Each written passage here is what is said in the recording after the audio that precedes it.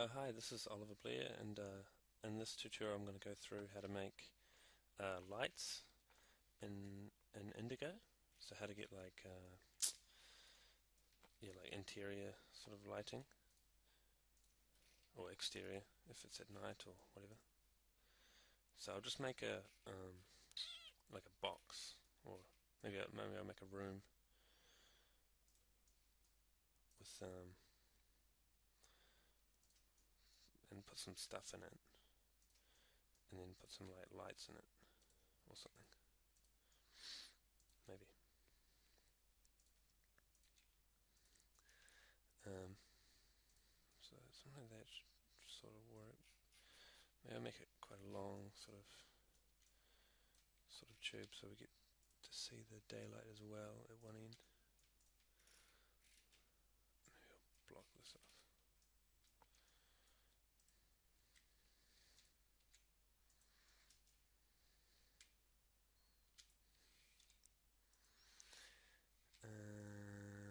Yep, there we go. So I'll quickly just render this. And as per usual, I want to make sure we've got it on camera mode, so I'll just go up to the Indigo toolbar and click on that camera settings icon. Go to, I think, yeah, tone mapping, and make sure it's on this camera mode. And then I'll turn the shadows on, which are up here under Window Shadows, and then press this little box here. Ooh. So I guess our shadows are, there we go, way over there. Maybe I'll rotate this box around. It's got some light inside as well.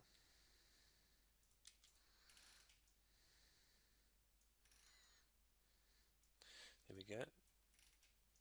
So I can kind of see there's light way down there.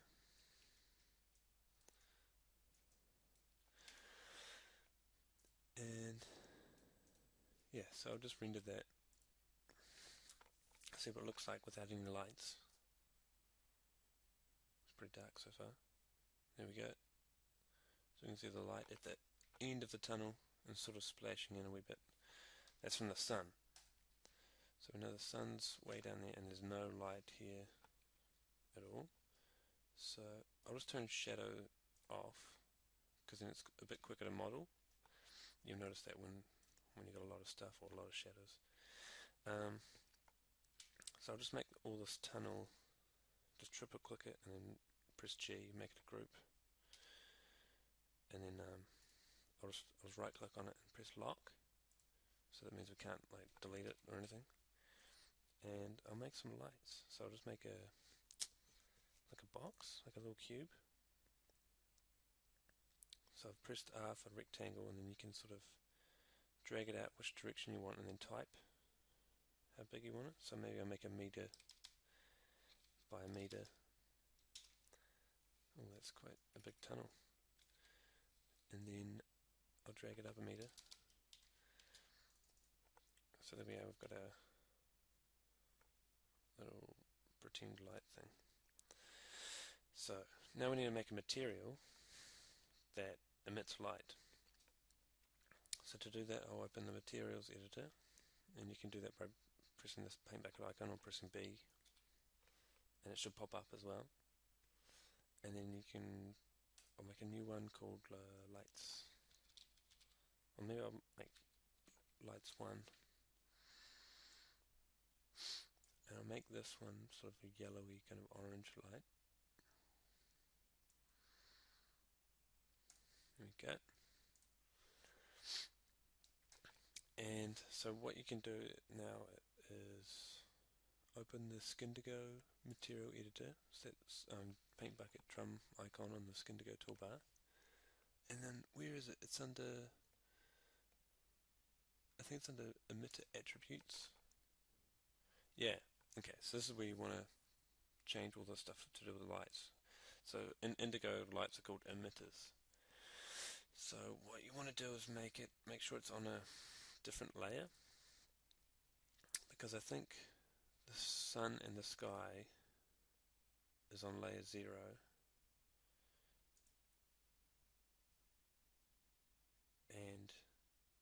think that's the way it is.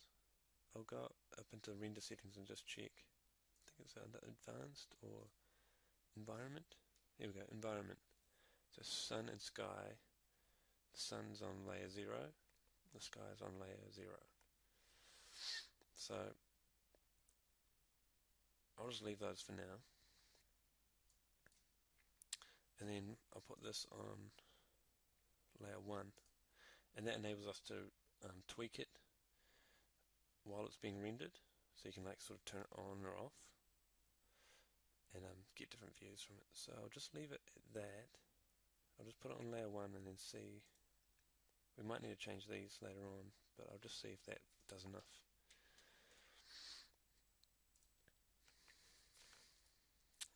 Click render and see what happens. No, nothing's happening. So this might be because the lights aren't powerful enough, or because our camera is underexposed. So what we can do is go into the Indigo render setting while it's still rendering, and then up on this drop down list here should be light layers. And so here's our sun and sky layer on layer 0, and this is the lights. So to test it, you can just turn it off, turn it on again, and then you can actually like ramp up the gain for the sun and sky. See how it's sort of bleeding in a bit more? Now I'll zoom in so you can sort of see that you can tweak it a bit. So I'll just leave that on 0. So we can do the same thing for our lights. So I'll just ramp it right up. There we go. So you can sort of just see it. What happens if I ramp the colours up? Now we can sort of see a little bit of splash of green, a little bit of red.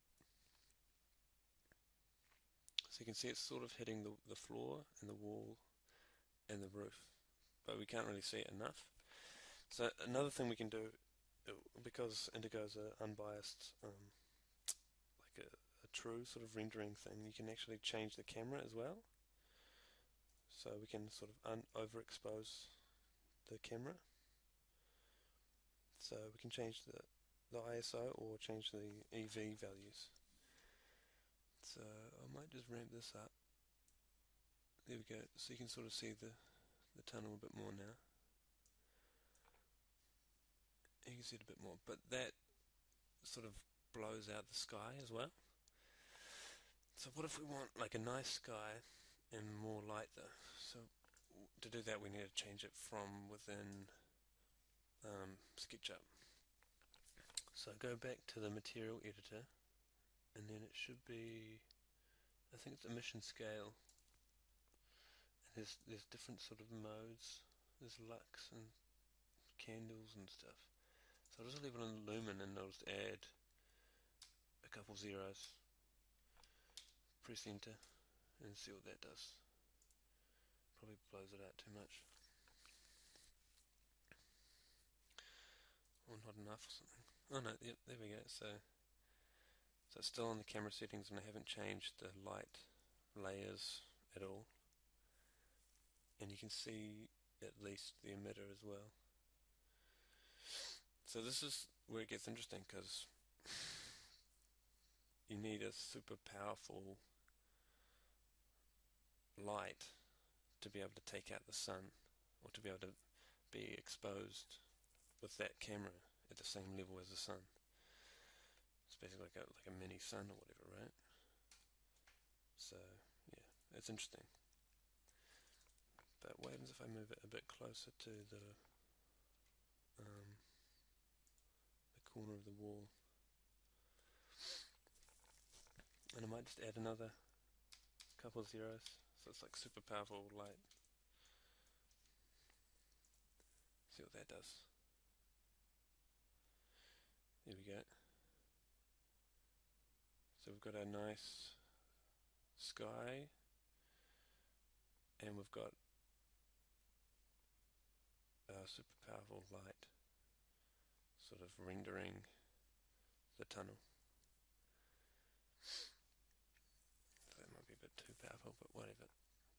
And typically if you're rendering with lights and different light layers, your renders will take ages to clean up. See, it's quite grainy still,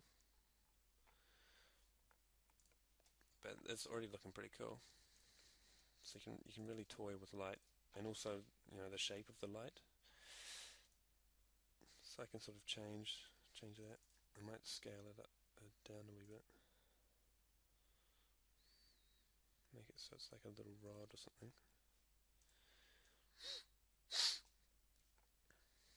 See what that does. So because it's a material, we can sort of paint it just as you would, a concrete wall or whatever, but it's actually emitting light. So you can really sculpt, like literally in the model with light, and also control how light is rendered as well with, if you want to make a lamp. So I'll show you how to do that now. I'll just do a sort of quick one. I might do it like that, and then oh, that's weird. Yeah, let's do that. So there our light's still in there, but it's behind this sort of tray shade thing.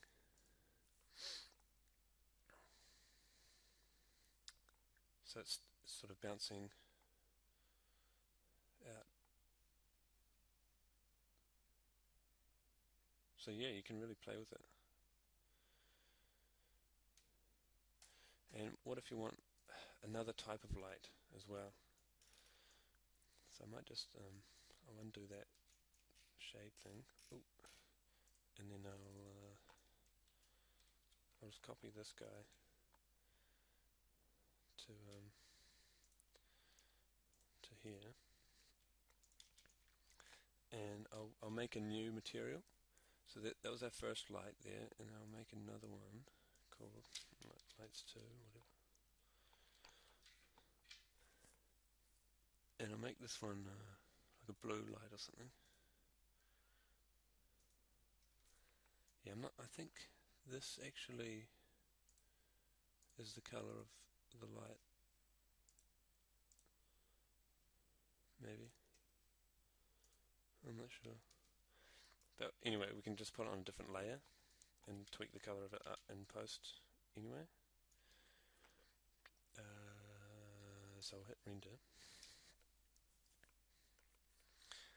So they're both white lights because they're both using that same base emission color. Because this doesn't have anything to do with the actual emitter attributes. It's just more of a Sketchup sort of thing. And then, wow, it's looking pretty cool already anyway. And then we can go up to light layers, and now we can actually just turn that light off, turn it back on, turn it back off, turn the sky off, turn them all off, and really play and sort of get the best effects that we want. So we want this a bit less bright. I want the sky still there, but then this one's super bright maybe, or not. If we want it a wee bit blue. Whoa, that's quite bright. There we go. And you can sort of really edit it and wash it out and sort of blend colours and blend lights.